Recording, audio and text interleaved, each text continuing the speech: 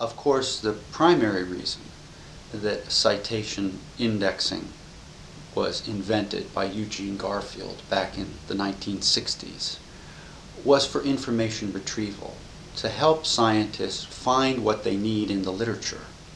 Citation analysis, or performance rankings, rankings of institutions and universities, nations and individuals, only came later, once the data were built up to such an extent that sociologists of science realized this is a treasure trove of information for us.